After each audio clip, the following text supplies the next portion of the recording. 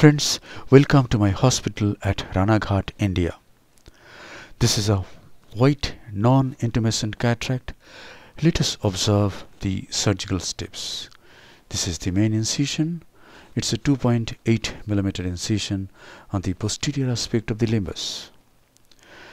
This is a side port about 3 clock hours away from the main incision on the left side.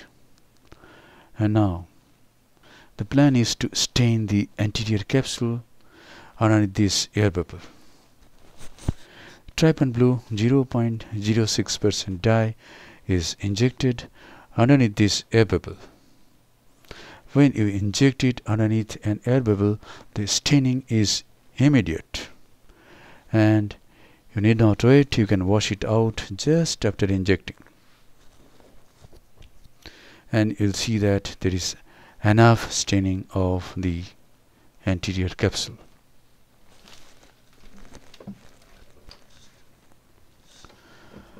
And now the dye is washed out. Viscoelastic substance 2% hydroxypropyl methyl cellulose is injected into the anterior chamber.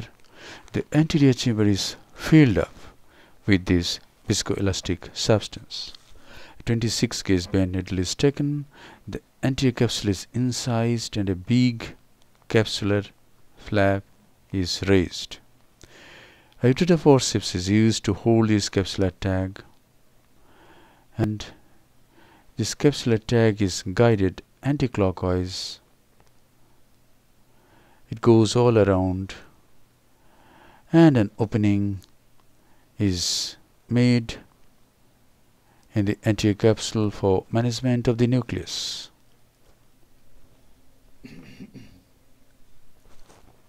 Hydrodissection is done at multiple points. The nucleus is tapped very gently and the nucleus is rotated. Viscoelastic substance is injected again, and now is the time to introduce the tip of the phaco handpiece. This is Oatley Cataracts 3 Phacoemulsification, and the tip is called easy tip. There are 2 air bubbles. It has been removed. Now see the submarine chop. Submarine chop is a kind of direct chop. Push the nucleus little down.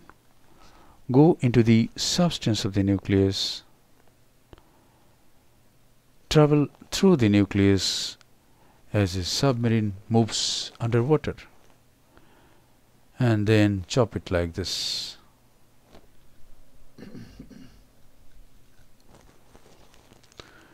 And now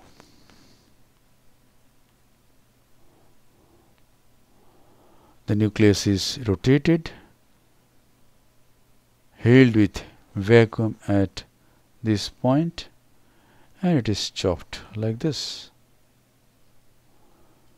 It is rotated again about 180 degree and chopped.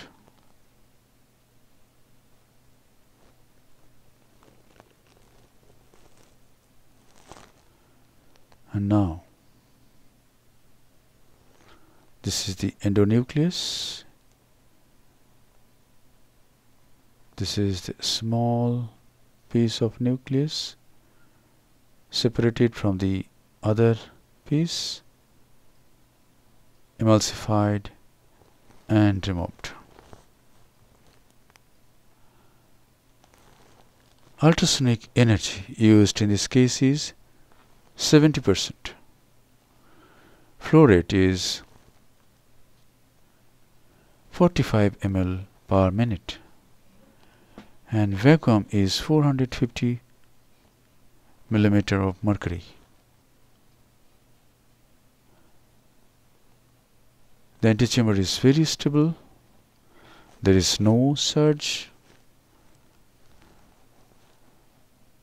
and emulsification is being done at the iris plane, or you can say anterior capsular plane. These are the last 2 bits of the nucleus. At this time we must be very cautious. We can even come down to phaco on mode where the vacuum is very less. We can remove the chopper so that leakage from the side port stops.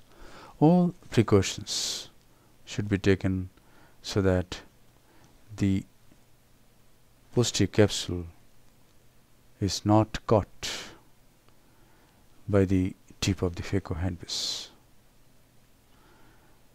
That's it. The nucleus has been managed.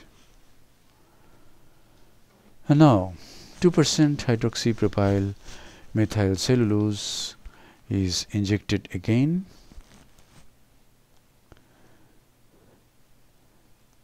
A 23 gauge Simcoe cannula is taken. You can see there is a piece of epinucleus just in front of the main incision. We have to remove that first. It was escorted out. And now cortical matter is being removed. Since there is only one side port, we have to use it.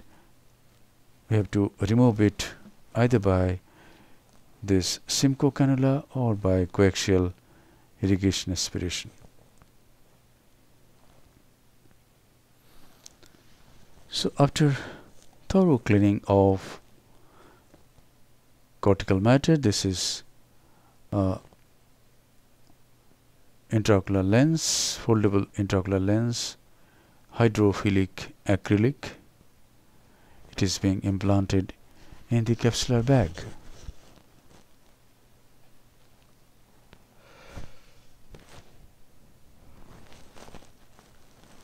That's it. The lens has been oriented nicely.